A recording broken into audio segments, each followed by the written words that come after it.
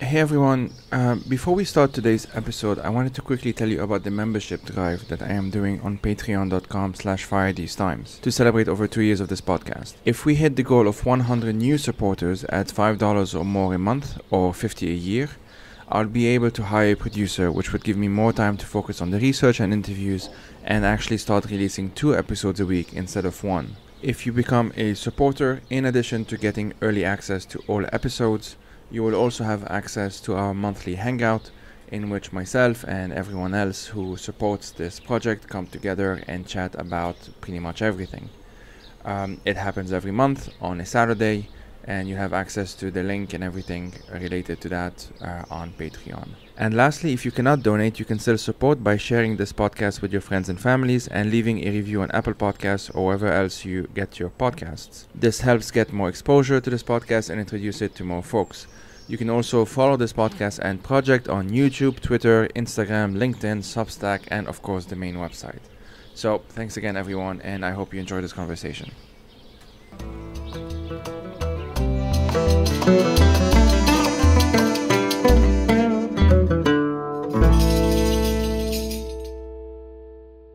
Hi, I'm Andrew. I'm the guy behind the YouTube channel Andrewism, pronounced he, him. I am an anarchist from Trinidad and Tobago, and I'm just really passionate about a lot of stuff. I'm Emmi. I live in Aotearoa, and my pronouns are they, them. And yeah, I'm just a big old nerd. I don't know. We'll see what happens. Okay, I'm Joey. I mean, I guess you folks know this since you're listening to my podcast. He, him. I'm currently in Switzerland for various reasons that are at best mildly interesting. And yeah, I'm also into a lot of stuff that we'll definitely get into.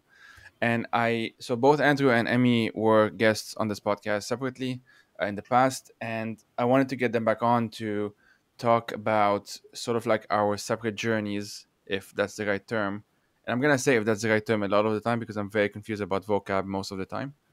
But on like what got us quote unquote radicalized. And I guess a way to start is just really whatever comes to mind. I should say this is kind of cool. Like we're actually chatting around across 3 very different timelines. I'm recording this at like 10 p.m. Emmy, I don't know, 8 a.m. or something. Yeah, 8 a.m. And Andrew, I have no idea. 2 p.m. or something? I have no idea. I'm guessing.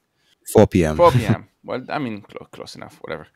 Um, okay, so let me ask you this super vague question just because I'm not entirely sure how to start exactly, but how would you say or how would you describe your trajectory in the sense of like in terms of how you see yourself having gotten radicalized at some point in your past? And I'm not gonna say like Andrew or Emmy, like whatever, whoever wants to start, just go for it.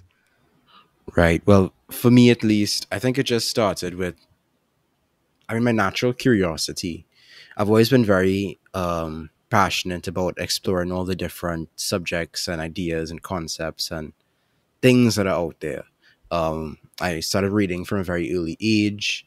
I started writing from a very early age, inventing stories, creating whole worlds and characters and places to sort of lay out all these ideas I had about how I could make the world better. And that was and is my goal, to try and make the world better. And so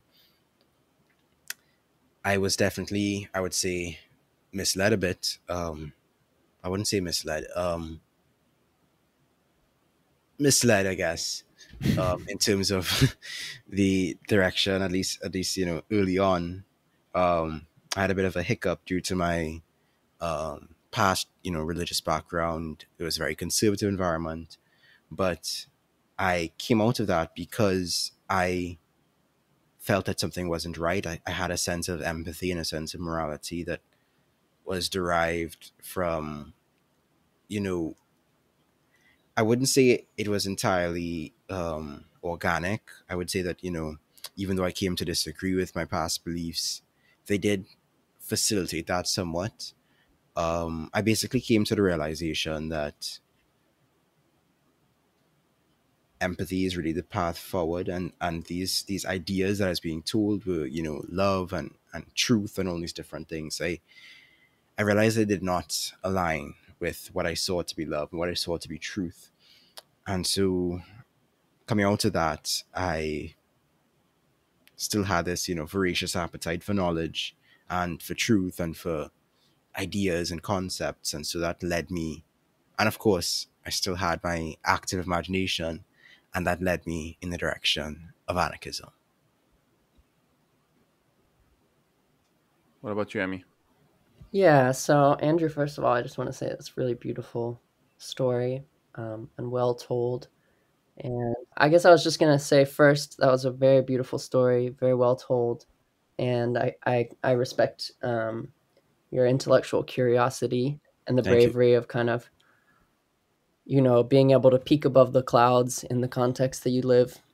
It's not an easy task, and also I really appreciate that you held on to these specific values of like truth and love and empathy, but that they took you outside of the framework in which they were introduced to you. That's like quite interesting to me, and something I can kind of relate to. I didn't come up from a religious background or a particularly conservative background. Um, I don't know. I feel like the story of radicalization for me is just the story of my life, which would be too long for a podcast. It's the story of all the relationships I've had, all the people I've respected, all the things that have happened to me, all the things that I've seen, the things that have happened to the people I love. Um, so for me, it really feels like a process of relation. Although sometimes I feel quite alone in the sort of heterodox practices and beliefs that I hold, um, just because eventually you get to a point where you're creating your own thing. You're not like bound to representing some popular idea. You just have to be honest with yourself. Um, and so I feel like I identified as an anarchist for more than a decade, and I'm certainly still influenced by it, but I don't really take on political labels as I try not to take them on as identities, just kind of as some sort of thing about how my brain works that feels unhealthy to how my brain works. So I think of things as influences and tools. Um, I was influenced a lot by a lot of kind of global South radicals, POCs that I was working with or hanging out with or learning from in the Bay Area of California. Um, Before that, I was just kind of like doing my own thing, reading, nerding on the internet and stuff. But having these kind of communities like that had a big impact on me. And they were kind of like subsistence socialists, a lot of them. But at the same time, I was like homeless, so I was living in, hanging out in all these anarchist squats and stuff, and working with these different anarchist projects. I became very interested in prison abolition. I had both like these kind of like global South socialist types that were really rad, and then I had like these prison abolition friends, and then I had like these squatter anarchist friends, and I feel like I was learning from and with all of them in different ways. And then I just went through. I don't know. I lived in a lot of like quite poor, quite. I lived around a lot of police violence, and that certainly had a big impact on me, being like young and trans and homeless and stuff. Um, and so I just went through a lot of different phases in my political evolution, like generally being focused around some specific topic, um, and then building out conclusions from that. Like I was really into prison abolition for a while, and then I became really into restorative justice, transformative justice. And then I started dealing a lot in terms of like violent conflict, and then I became quite focused on anti-fascism, and now I'm quite invested in sort of the information warfare landscape and combating white supremacist movements. And now I think Joey and I have both been kind of impacted and mortified by the scale of state-backed disinformation campaigns, especially around Syria. And then that led us to build relationships with people in like Hong Kong and now the Ukrainian crisis, who were experiencing similar stuff.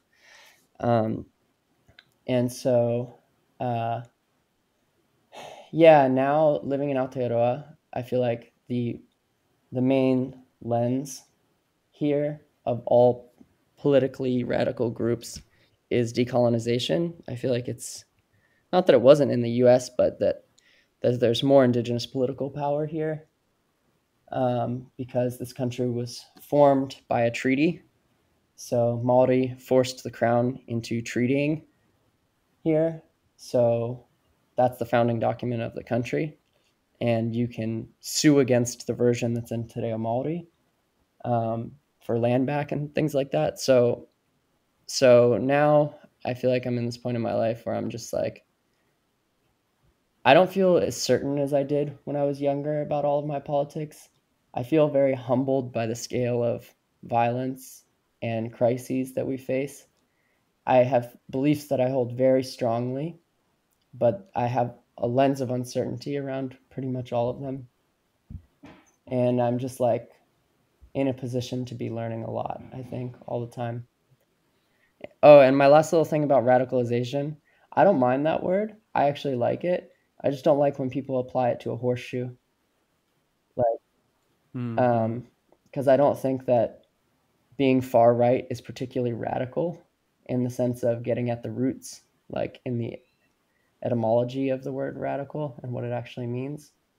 Uh, I just think it's brash and incoherent. So I try not to give them that power. Yeah, fair enough. Um, honestly, already a To lot. Yeah, go for it, Andrew. Sorry. to just before you get into your Mm-hmm. story, Joey, I just wanted to respond to one thing that Emmy had said, when they were talking about identity and labels, and identifying with a particular political program, and viewing that as unhealthy. um I personally, like, I get that. I still say that I'm an anarchist, but I do get that as well. And it's actually the whole reasoning behind why my channel is called Andrewism, because I wanted my channel to just be a sort of a record of my political journey, sort of a public exploration of ideas and how those ideas synthesize my own brain, and my own experiences, my own context, all, mixing together. That is what Andrewism is. And so what I think more people should be encouraging is just this approach to politics that is more personalized in terms of belief systems and how you apply it to your own life. That's really beautiful. Yeah, I don't treat my rejection of labels, I worry, is like a little bit hipster. And I don't treat it as like an ultimate way that other people should interact. It's literally just particular to I have like OCD among other things, and I just get hung up on the implications of labels in ways that are time wasters. And so I just don't want to feel like I'm living up to an ideology. I would much rather be curious about what I deeply feel in my intuition, you know what I mean? And whatever that looks like, I don't want to play to a political team. Mm-hmm. Right. But yeah, your approach to it is resonates a lot. Yeah, it makes sense. I do kind of like. I had William Anderson on. He wrote this book on Black anarchism called "The Nation on No Map," and he quoted another person whose name I'm spacing out on, but essentially saying like, I don't run from it, so I don't run from the label of anarchism, but I don't run to it either. So it's for me. I kind of see it as one category that I'm very familiar with. It's a framework of viewing the world in many ways. It's very useful. It has its limitation, as with anything, really. And so sometimes if I kind of approach a certain topic, I approach it in an anarchist way, if that makes sense, and other times like in a feminist way. And not that these two are contradictory, obviously. For me, they're very much not. But it's like, oh, I'm approaching this topic from a certain language, certain framework that is mostly explained, if you want, by people who identify as feminists or by people who identify as anarchists or whatever. Um, and so, like my own background, I mean, yeah, I mean, as with both of you, it's just kind of going to be a summary. But I feel like just growing up in Lebanon alone is bound to make you either curious about the world or extremely cynical about the world. And personally, I I I definitely went into the cynical side at some point in the past, and I think my rebelliousness phase, if we want to call it that, I may want to get into it a bit more because I know, Andrew, you mentioned somewhere else, like, I mean, you mentioned here as well, obviously, right? Like the um, having kind of conservative background, and at some point, at least flirting with right wing ideas, or however you want to call it. In my case, um, it wasn't quite framed in a right wing sense, but ultimately, I think it was. And that's because I really got into, when I was like in my teenage years, I got into like the new atheists, as they were called at the time. And that's like, the Sam Harris, Dawkins, Christopher Hitchens, that sort of, sorts of guys, and Daniel Dennett. And the reason, in retrospect, why that was the case is that the rebelliousness aspect of it is that I grew up in a context where religion is extremely politicized. Well, arguably that's always the case, but in Lebanon, I would say it particularly concentrated, and that was my way of sort of, saying fuck that, or fuck all of it, essentially. And so I would be, yeah, there was a sense of, I don't know if the word is emancipation per se. That's probably a bit too much, but there was a sense of kind of freeing myself from. I also went to like a private Catholic school, and there was like, I don't know how to say it in English, but like catechese, which is like Catholic studies every Wednesday, and every Friday there was church, and the chemistry teacher was a priest, and that was that entire vibe, and so that was for me a way of rejecting that. But that same gang, that same group of people, especially Sam Harris, sense obviously, and usually I don't name names, but I don't really care in this case. But like that same gang sort of also got into right wing stuff in Europe and in the US. Obviously, Hitchens supported the war in Iraq. Um, I forgot what the other. Some of them supported like the far right in the Netherlands. That sort of thing. And obviously, there was a underlying Islamophobia throughout their entire worldview, which I never fully shared. But I think when I was young, I wasn't smart enough to entirely reject it either. And so that was in my teenage years, and I'm not entirely sure what happened that got me out of it. Partly, I think it was just boredom. I'm also very curious, and I wanted to explore other stuff. And so at some point, I just got bored of reading their stuff, and I went to do something else. But then the other thing is that, as I said, just being in Lebanon and going to university in 2011, which is when the Arab Spring started. So that was, I think, almost inevitably going to, not inevitably, that's maybe a bit too much, but like definitely steered me towards that direction in terms of I love this activism. idea of ADHD basically as a pathway out of like reactionary ideology. Lean in, get through the mimetic virus, get bored, move on. That checks Yeah, out. Same. I was it kind of does a check history out. nerd for a minute Um, too. I've believed all kinds of weird things yeah, just because that's how I have to get through an idea is I have to fully chew it, you know, and then the other side. yeah, I actually get that. I get that. Um, Yeah, no, okay. So the other thing was just, I mean, the other thing, the next sort of question. I have these sort of titles in front of me of like themes to explore, but as usual on this podcast, kind of goes all over the place. But I wonder if the two of you can sort of speak to a bit more, in any case, to like the experience of growing up. If you can sort of take a step back, if that's at all possible. Emmy, maybe it's a bit easier for you because you're not in the US anymore, but Andrew, you're in Trinidad. But like, so how would you describe, as much as you can, what it was like to grow up in Trinidad, or what was like to grow up in the US, and how do you think that affected? And I know this is super vague, but I mean the question is kind of broad. But how do you think that affected your politics?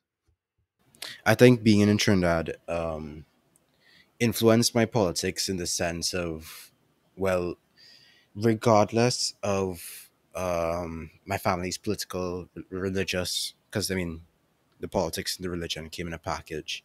But regardless of that background, they still had a sense of anti colonial politic. Um, and that is something that I think you would find in most people, regardless of their political orientation, just by virtue of, coming from, our history and our context as a colonized nation. So, despite perhaps having a certain perspective on capitalism beforehand and having certain views on like um, feminism or whatever the case may be, I still had this sense of opposition to, these imperial powers that, drove us into the circumstances we're in today. And so I think that, for one, definitely influences things. Coming from an Afro Trinidadian background in particular, and just having a sense of our history would have also played a role. Um, I think that my experience in the country, at least, would be a bit more, at least in the early stages, was a bit more sheltered because um, I had gone to school, yes, but only up until a certain point, and then from there, I was homeschooled and schooled myself and sort of navigated my preteens and teens um, in a home education context. So I would say that there were elements of life and reality that I would not have experienced the full breadth of, but I would say that I did get a good sense of life for the average Trinidadian, um, a good sense of the culture, and sort of seeing how some of these things, some of these ideas that the people hold, the suffering that people face, it helps me to get a sense of the necessity of significant change. Being of my generation and being in the global south, I also had a sense of impending climate collapse from a very early age, and so I was already in the process of seeking solutions to that. Um, I already had this sense of like a ticking clock, of time being up at some point. And so I think that also guided my politics because I still had that sense of environmentalism. I mean, I did also have like a pretty international outlook in terms of my education and the breadth of sort of books that I had read. And when I say that I was homeschooled, I don't mean to imply that I was literally at home all the time, because I did have a lot of experience socializing and interacting with people of a lot of different backgrounds. Um, so I think growing up in Trinidad just gave me a sense of all of the ways that colonialism affects like a society, all of the ways that people cope and adapt and deal with the traumas, intergenerational and so forth, that such a system would have introduced. And so I think that even now, just traveling or just living life, seeing how people interact, seeing the news, seeing the culture, seeing all these different circumstances, it's just that realization of the breadth and scope and depths of colonialism's impact. It makes me, it gives me a good recognition of how arduous and how lengthy and how um, multifaceted the process of decolonization will need to be to facilitate healing, to bring us to a place of strength and equality and autonomy and all of the values that I hold so dear. That's amazing. I mean, what about you in the so-called Yeah, US? so it's gonna be funny talking to you two because I grew up in the heart of empire. You know, uh, Lebanon is a country ravaged by U.S. foreign policy. is one of the top militaries that, other than Israel, that the U.S. government and State Department have funded. And it's this site of contention. And I know less about the history of Trinidad and Tobago. Yeah, but what's that? Tobago. Yeah, I Tobago. actually knew that as soon as I said it. Sorry. And yeah, so growing up in the U.S., I don't know how to say this right, but the U.S., like being white in the U.S. especially, is a form of psychosis. Like, I say that in the sense of, like Amy Césaire and Franz Fanon both talked about, like the psychosis caused by the violence of being a slaver, and basically how it destroyed people's minds. That degree of attempted power and violence, like, deeply messed up their ability to be basically a human being at the most fundamental level. And being in empire, in the heart of empire, there's like an aspect of that. Like, I grew up in very racially, culturally diverse settings. Like, the U.S. is such a big place. You'll talk to white people who basically didn't know a person of color until they went to college or something like that. That was not my experience. I was exposed to a pretty wide body of people, and also I have lived in, from like lower middle class to like upper lower class in the US, but we've definitely experienced a lot of poverty at different times, a lot of chaos moving all around the country. And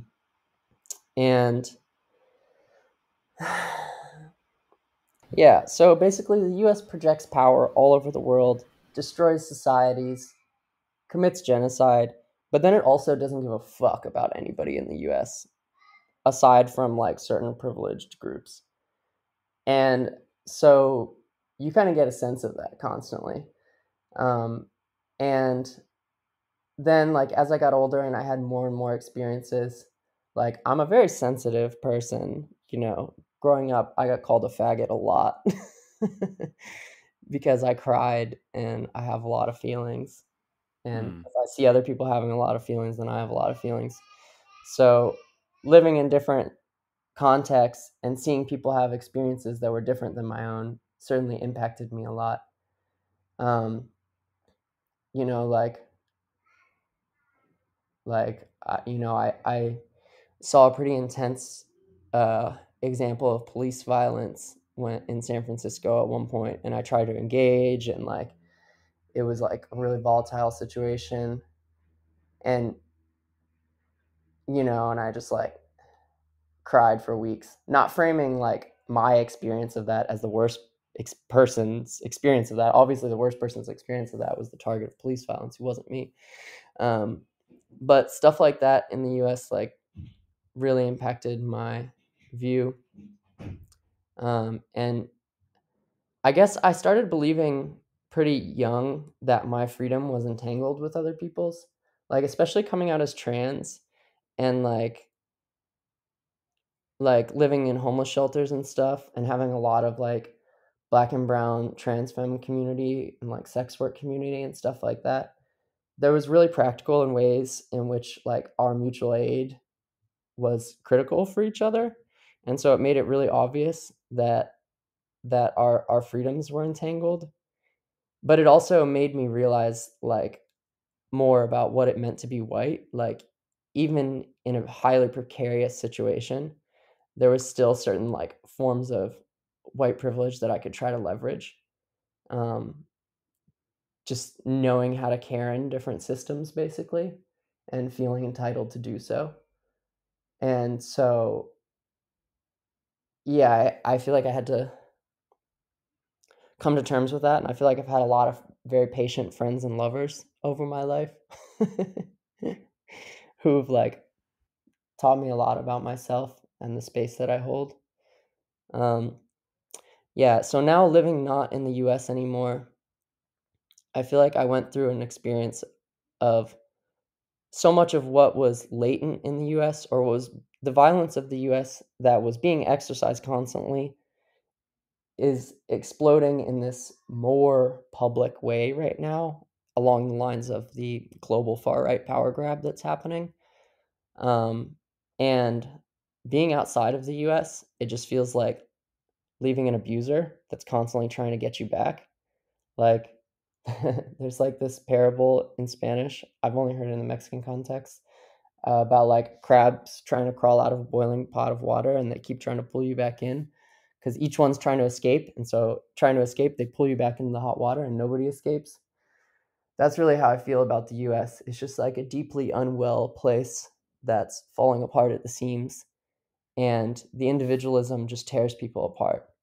And so, you have to like, loving very deeply in the US is a weirdly radical thing, because you're not really supposed to build these deep meshes of resilient community. Um, and so there's like a slightly countercultural aspect of doing so. But then at the same time, I've lived in places in the US, like in southern Arizona, where there was just huge, deeply developed radical community, with tons of systems and projects, and like, I basically everyone I knew was involved in radical political activism, and we all had shared language. And I don't know, the US is just a real complicated place. And so now that I'm away from it, I feel like I'm emotionally processing a persistent trauma, um, and not framing that trauma as like the ultimate trauma that you can experience. Obviously, it's a very privileged country to live. But I feel like living in Aotearoa is like, there's like a lot of things that, it's many, many problems, but there's a lot of things that just make more sense. Like, this is a really silly example, but um, like the word collective housing has a very different implication here. In the US, sharing groceries, like doing your grocery shopping together, is like this commune-esque hippie thing. That's like, ooh, wow, we bought our groceries together. It's like intentional housing and things like this. Whereas in New Zealand, it's just like, people are like, oh yeah, that's what being a roommate is. So if someone says that they're in a collective housing situation here, it's actually way more intense in my experience, because there's like more of that general culture of connecting. Um, yeah, so I feel like the US lies, and you internalize those lies when you live there. And so part of living in the US is is trying to break away from those lies and the harms that they cause by having empathy, basically, as Andrew would frame it. Hmm. I don't know. I don't really know how to explain this No, shift, because I'm I still in think the middle of it. I think you did honestly really well. um, so let me. Okay, so I'll only mention one aspect of growing up in Lebanon, which I just think is most interesting to our conversation, because I think I talk about Lebanon way too much already on this podcast. Um, but it's just the overwhelming presence and awareness of borders. And that's something I never quite understood. So, Lebanon, for those who don't know, only has two neighbors. It's a very tiny country, but it has two neighbors that are either bigger and or more powerful. And those two neighbors are Syria and Israel. Um, Not the easiest neighbors to have, granted. Um, and I never quite understood how internalized my I mean, I think it's a form of, honestly, I think I would describe it as claustrophobia, and how internalized it became, and how, why, for example, when I was living in Scotland at some point I felt so freer. It's because there wasn't really any borders anywhere near. I mean, there was the English one, but that doesn't really count because it's the UK anyway. Well, for now. um but I was always, yeah, I felt much more comfortable there because you can go, north and you can go south and no one will stop you because it's an island, right? So, but the first before, like long before that, I would visit Europe a lot because I have family here, and I very clearly remember the first time, or at least one of the first times I crossed a border, and that was between Switzerland and France. And I just remembered being just amazed that nothing happened because for the most part the borders are just there and they're not, sometimes there are checks, but the checks are just kind of a formality if you have papers. Obviously, if you don't have papers, it's a much different problem. um but on mostly the roads we were taking stuff, like it's not a thing essentially. Like people just, you have people who live across the border and they forget that the border is there. They only remember if it's like a different currency because Switzerland and France have different currencies, or whatever, like there's a flag somewhere or whatever, something that reminds you that you're now in a different nation state. Well, in Lebanon that is impossible. If you go to the south and then you decide you want to go further south, you get shot at. Well, I think it's physically impossible to do so anyway, but if you manage somehow, you get shot at. And if you want to go to Syria, that's dangerous for very different reasons, especially if you're an activist like me. Not to So mention that Lebanon was occupied by Syria. yeah. So that's the other thing. Thanks. I mean, like Lebanon at some point was occupied by both Israel and Syria at the same time. They co-occupied Lebanon for like 18 years, more or less in total together, ish. Um, Israel between 82 and 2000, although they had a small occupation before that, and Syria between, well, I don't quite know when to start Syria's, but roughly between 76 and 2005, more or less. Um, and so that's always something that, and I think that's something that many people in Lebanon grew up with, but don't necessarily, because it's internalized. And I had to go through a process. I'm literally doing a PhD on this shit. Like, I had to go through a process of taking a step back, and that's what first Scotland, but especially Switzerland's been for me, because as far as things happening on a daily basis, it's like as opposed, like as not Lebanon as it gets.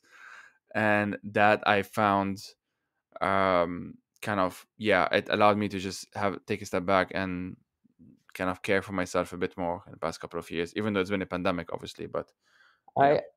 I I it's funny that you bring that up. I don't know why I didn't think of it sooner, but yeah, living on the Turkish-Syrian border and also living on the US-Mexico border deeply, deeply changed the way that I think about the world. It's not like I didn't have a critique of nation states, but the sort of liminality and mixing and violent imaginary constructions of the places, um, yeah, it really drove home like freedom of movement for me and feeling like Border Patrol was a fascist occupation, like a low-key terror organization. Um, Hmm. so yeah, and yeah, I think another aspect of really highlighting the violence of borders and just the inanity of borders, for a lot of people, for those who don't live in those environments, it's something I brushed against recently. Is just the whole visa application process, particularly in entering the US, even just to visit. It's just utterly absurd. Yep. I remember when I was actually in the line for my visa interview, because I had a visa before and I had to renew it. Um, the lady in front of me, she had all her documents and stuff prepared, and she just answered all the questions and whatever. But the thing about a visa application is that they've already decided if they're going to give you a visa long before you come for the actual interview. The interview Yep. itself is really just a formality. And so this lady would have spent however many, I think it's 1,000 and something TT dollars, which is about 150 US. So she spent that much money to, pay for this. And of course, they don't give you your money back. And so she paid for the whole application process, and she got her documents ready, and she came for the interview, and she answered all the questions, and she was just denied. And just like that, that's it. You're entirely cut off from moving freely to that part of the world just because this settler colonial state says you cannot. Another thing that makes it worse is that in Trinidad, at least, because we are in the Caribbean, a lot of connecting flights go through the US. And if you're not allowed to enter the US at all, it makes it very difficult to travel, to go where you need to go. It's weird the difference between like no, Aotearoa doesn't have land borders because we're just several islands in the ocean, whereas U.S. Mexico has this highly militarized land border. So like the no border movement hits a little different when there's no land border, Oh, but obviously yes. there's still this like visa nationalism kind of thing. What makes it also interesting in Trinidad is we are also an island nation, a twin island nation, but we are literally right next to Venezuela. And so during the Venezuelan crisis, a lot of Venezuelans have come to Trinidad because it's like a 5 minute boat ride. And so it really highlights the unity of borders because it's practically impossible to enforce that kind of, or to restrict that kind of movement when there's such closeness between people. And especially since for centuries prior to colonialism, there's been like a constant exchange between the South American mainland and the entire Antilles. And so the fact that these states just come and set up shop and say, "Oh well, you can't move anymore," it's absurd. It's a flagrant violation of the freedom of movement that people have enjoyed for generations. It's just so obviously a protection of imperial capital, like, and increasingly so as the climate crisis like continues. It's like we need to ensure that the people who suffer from extractive colonialism uh, cannot seek access to resources that are being hoarded by the colonizing countries. Uh, it's just so like obvious. I so I was born in France, but I don't have the citizenship. Um, and I always found it, and this is one of those things that kind of understood retroactively, but I mean in retrospect. So I was born in France. I have like French cousin, like French citizen, like cousins who have the French citizenship, and I also have cousins who have the Swiss one. And my dad is a naturalized Swiss citizen as well. And so every time I wanted to visit, let's say my father growing up, I would have to go to the Swiss embassy in Beirut and apply for a visa. And they would always give you a pretty short term one. Like I remember once I got one, I was going to visit him for like 15 days and they gave me one for like 17 days, something like that. And at some point, it it just dawned on me of like, so the contrast that or the example I wanted to give is that like the fact that I would come to this continent essentially where I started my existence, but every time I wanted to come to it, to physically be in it, I had to ask someone's permission, and obviously I have to pay a shit ton of money because the visa application, as Andrew mentioned, tends to be quite expensive. And when I went to the UK, the first time around, my first visa was fine. Like the first visa application was okay. But then the second time around, when I reapplied to essentially, had to go back to Lebanon to then reapply for the visa. I was in the UK, but in order to do the PhD in the UK, I had to go back to Lebanon and apply for the visa again to go to the UK. And so that process was basically first time around, I mean, the second application, but the second time I applied, they said no, like they rejected the visa. And the reasoning they gave is that they were not convinced of my level of English. And that's after I got a master's degree from a UK university. And so the second time around, I applied with the exact same documents, and they determined my English to be sufficiently good enough for me to then go to Scotland. Um, and for me, it was just that I just interpreted this as like, well, this is obviously just a money scheme. Like I just applied for a second visa again. I had to pay all over the same documents, all of that stuff. I had to pay for it again, and they don't reimburse you, as Andrew mentioned. And it's something that people who are in Europe, who have the citizenship in Europe, with the exception of racialized folks who can still be stopped even if they have the citizenship of their respective countries.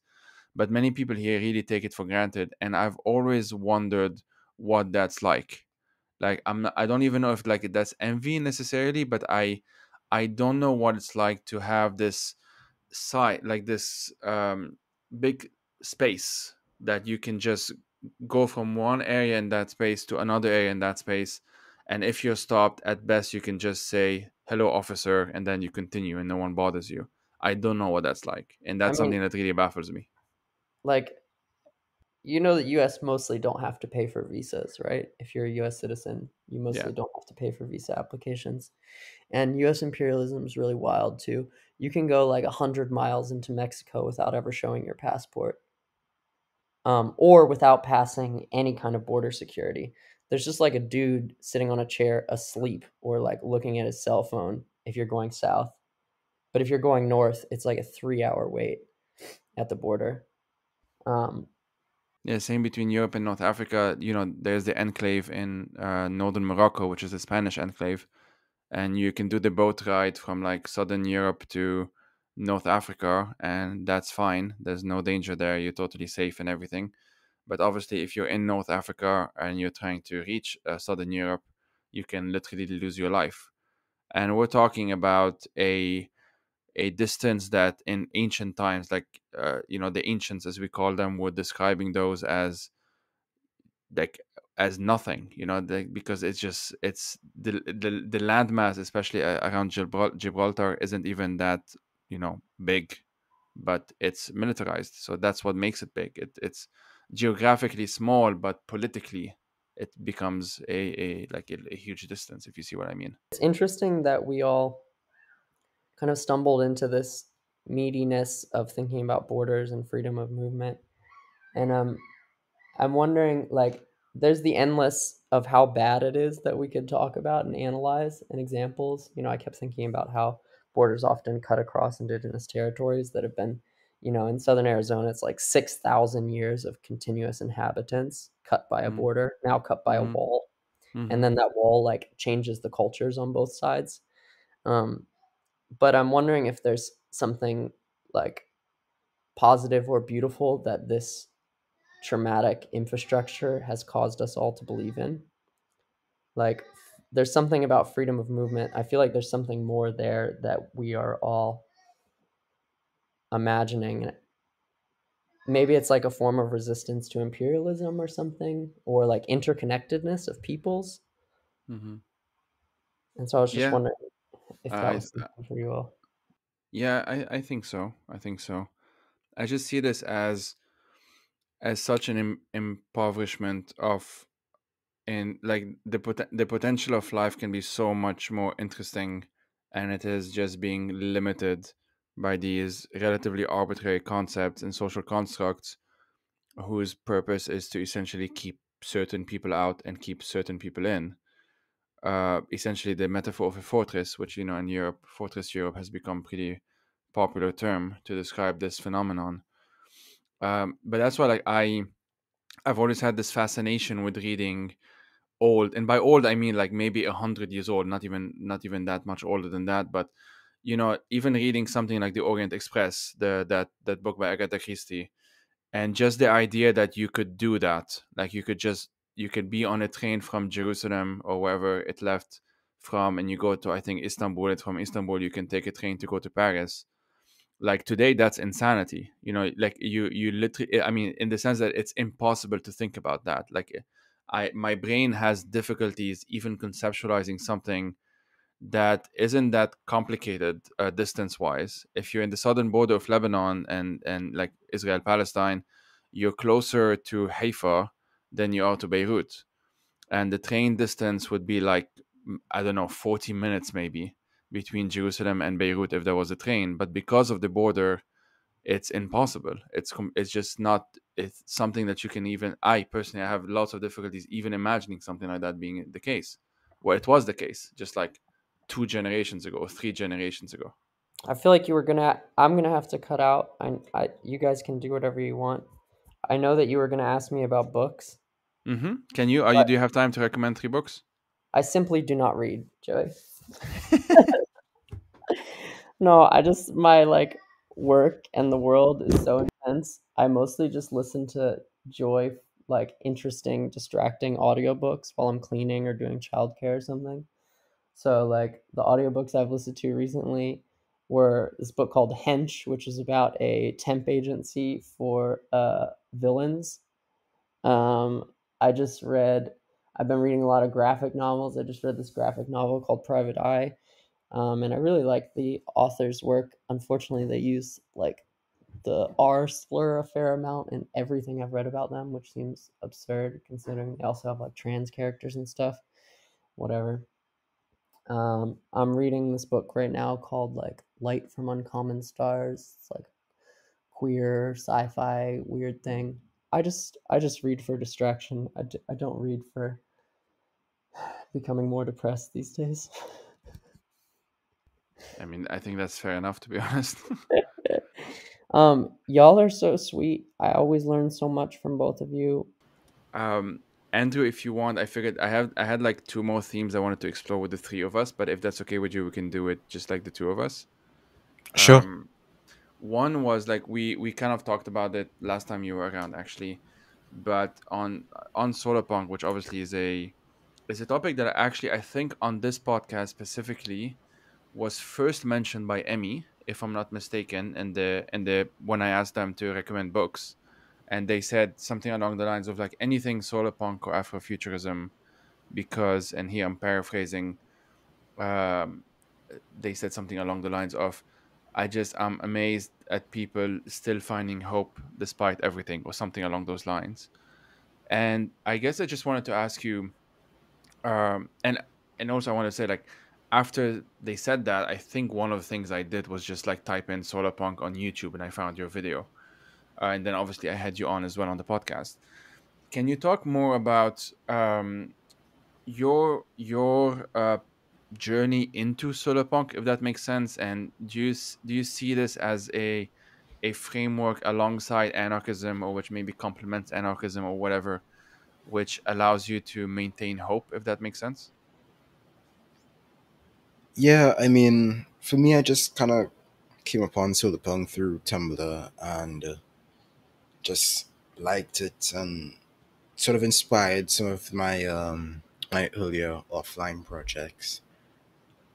But in terms of its intersection with anarchism, I think that anybody who is inspired by solarpunk ideas, who really digs deeply into the motivations behind solarpunk, why solarpunk as an aesthetic has come about, why what solarpunk espouses as its values.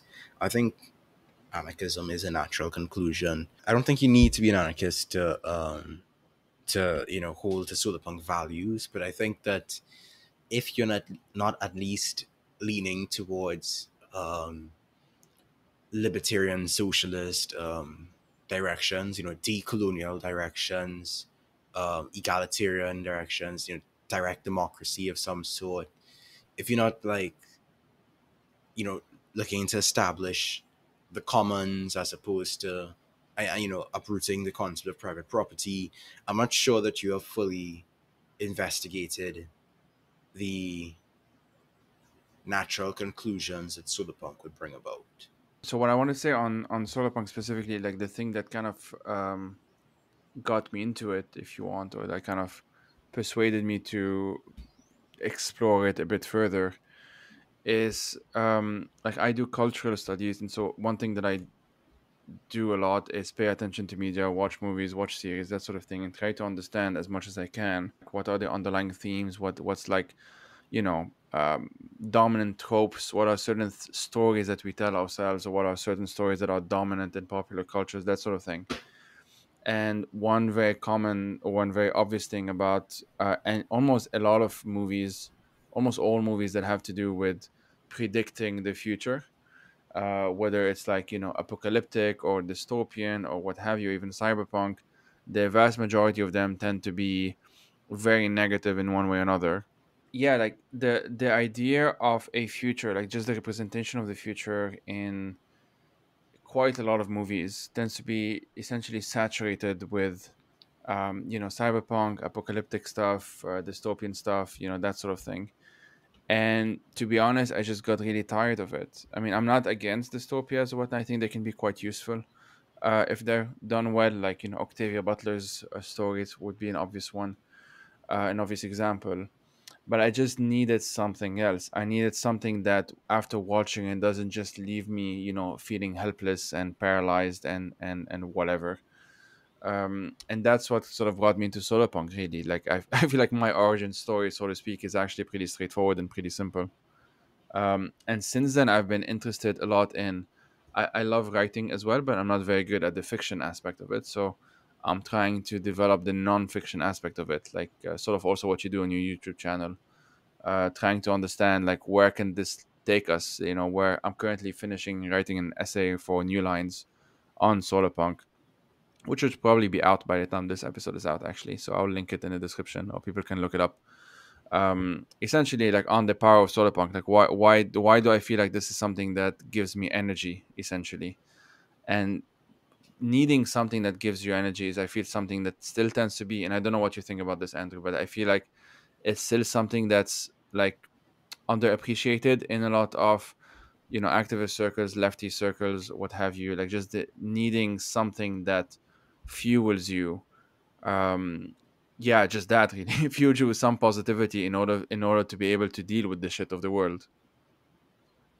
Right, yeah. That is definitely a necessity because without something to drive you, it's like you're just really waiting for burnout to happen. Exactly. And I'm 31 now, and I've been taking part in, like, protests and whatnot roughly since I was like 19.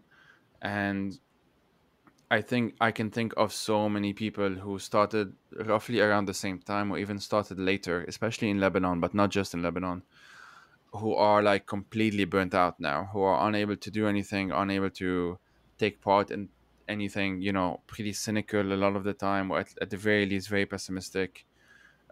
Which, pessimistic, honestly, is fair enough. Cynicism is a very understandable feeling. For me, it's something that I'm very familiar with, but I always try and fight back against it, or at least in my case, try and push back against it, because I feel like it's um, like, it just, yeah, it's a very debilitating, if that's, I don't even know if that's the correct word, and I hope it's not problematic, but it's definitely something that makes me feel paralyzed, like, unable to deal with the world, really, when I end up feeling cynical. It just ends up being this, like, fuck everything, everything's pointless, everything's dumb, I'm just gonna withdraw, whatever. And that, I don't find that to be quite productive. I think it's okay to go through phases and even days and whatnot where you're like, fuck everything and you just want to withdraw. I think that's fine, and that could just be your body saying, like, yeah, take a step back and whatever. But I certainly don't think this is something that should be the main thing, or the main framework you approach the world from, if you see what I mean. And for me, solarpunk, alongside, as I said at the beginning of our conversation, like, alongside anarchism, alongside feminism, alongside so many other things, is like one tool among many, and it's something that allows me to enter conversations that otherwise, I think, wouldn't be accessible in the same way, if that makes sense. I have been in situations in the past few months, I've been trying this out, because when you say I'm an anarchist, or when you say, or anarchism, if you say that word, many people just assume something and they kind of turn off, like, just don't listen, or they don't. It's something that's already saturated with a lot of imagery in a lot of, like, popular culture or whatever. But if you say, like, solar punk, if you say, like, yeah, I'm been getting into this solar punk thing, I'm talking about it, I'm writing about it, so much of the time I've actually gotten, puzzled looks or curiosity, like, oh, what is that? I go, can you what does that actually mean? Can you talk about it? And so on. And sometimes doesn't people just yeah, they zone out after that, but other times I feel like it clicks with some people, and that's powerful. Yeah, simple as.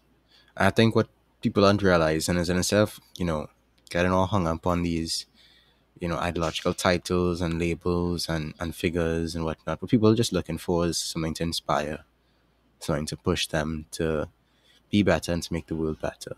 Okay, so to sort of wrap up, I wanted to ask you this, like, what gives you hope today?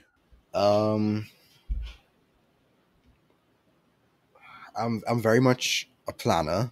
Um, in fact, recently I was doing some cleaning because I was doing some moving, and I found some old books of mine, and I saw that from my early teens and even going back, I had these lists going year by year, planning everything I wanted to do. And of course, some things have changed, some ideas have changed, what I want to be has changed. But the general outline has been pretty consistent. And so I think what gives me hope, despite all the issues in the world right now, despite the overwhelming sense of calamity, despite the fact that while I could never change the entire world, the best I can do is affect as much as I can where I can. What gives me hope is that recognition that while I cannot necessarily change the entire planet, I can change my corner of it and the people that I touch. What gives me hope is the sense that I at least have some sense of direction of what I want to do, where I want to go, what I want to be. Um, and so that gives me a sort of rudder. It gives me something to look towards, to guide me even when I feel a little bit lost. And so having that sense of direction is, I think, what gives me hope. One of my major goals that keeps me going, that gives me hope, other than the book that I've been writing, which is about the Caribbean past, present issues, and future oriented solutions. Um, More information on that should be coming out once I finished it. Is the project that I think I've had for a very long time now, in some form or another, even before I heard about permaculture, which is this idea of establishing a sort of hub upon which like other activities could sort of spread out of, a sort of like a home base, where permaculture practices could be expanded and established and used to educate others and spread those ideas, and to sort of be the first of many, um, to sort of try and kick off a movement for food autonomy and political autonomy and education, um, on these islands. And so that goal is what's keeping me going. And I'm still in the early stages of it. I'm still in talks with a lot of different people. Still thinking about how I would go about funding it. But Mm, it's definitely something that, an idea that excites me and keeps me hopeful. It's my little solar punk pet project. amazing. That's amazing. Okay, well, I mean, on that note, since we're talking about a book, what are three books that you would recommend to your listeners, and why those three? For one, and I think I recommended it the first time I was on here, Anarchy Works by Peter Galdelus, just because it's such a great general overview of a lot of the common questions, that people tend to have about anarchism. I would also like to shout out Pedagogy of the Oppressed by Paulo Freire, even though it's not a new book, and it's something I only read quite recently. What I find interesting about it, while reading it, is that a lot of the ideas that he was talking about, even before I read his work, I had those ideas and I discussed those ideas in some form, in my written works in the past, my videos in the past. And so it's just really interesting to see, and that's what excites me about, all these ideas, that people arrive at similar conclusions from different places. We both come from colonial contexts, Paul Freire being Brazilian and me being Trinidadian, but we still came to some sense of how colonial education impacts people, and trying to find an alternative and a path forward. So I definitely recommend that book. It's pretty short. And lastly, I want to recommend Prefigurative Politics by Paul Rackstead, because it is such a brilliant overview of one of the most essential strategies, and approaches to revolution today, to social revolution today. Because, a lot of people have this sense of revolution that is just, oh, this big flashy moment where we all storm the Bastille and chop off the heads and this eat the rich and this, that, and the other. And the reality is that revolution is more of like a slow burning process of, in some cases, yes, destruction. And in fact, in a lot of cases, yes, destruction, because a lot of things need to be destroyed. In other cases, creation, because a lot of things we need to build, a lot of infrastructure we need to put in place before any kind of rupture would be viable. And of course, places of transition where elements of an institution or a circumstance or whatever just needs to be transformed and brought into the control of the masses.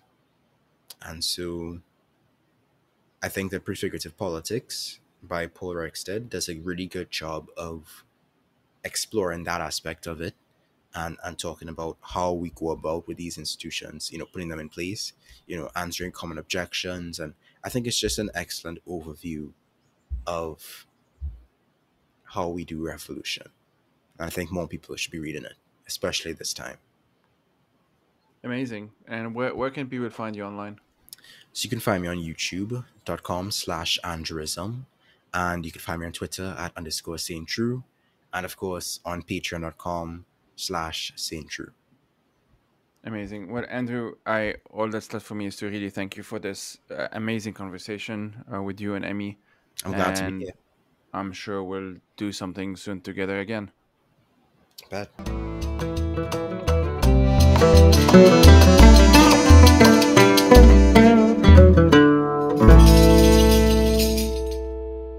Defy These Times is hosted by myself, Joey Ayoub. I am also its producer, researcher, writer, and sound editor. If you want to help turn this project into a full-time job, please head out to patreon.com/FireTheseTimes to support it. These episodes are part of a bigger project which includes resources, a newsletter, and eventually YouTube video essays as well. As always, thank you for listening and take care.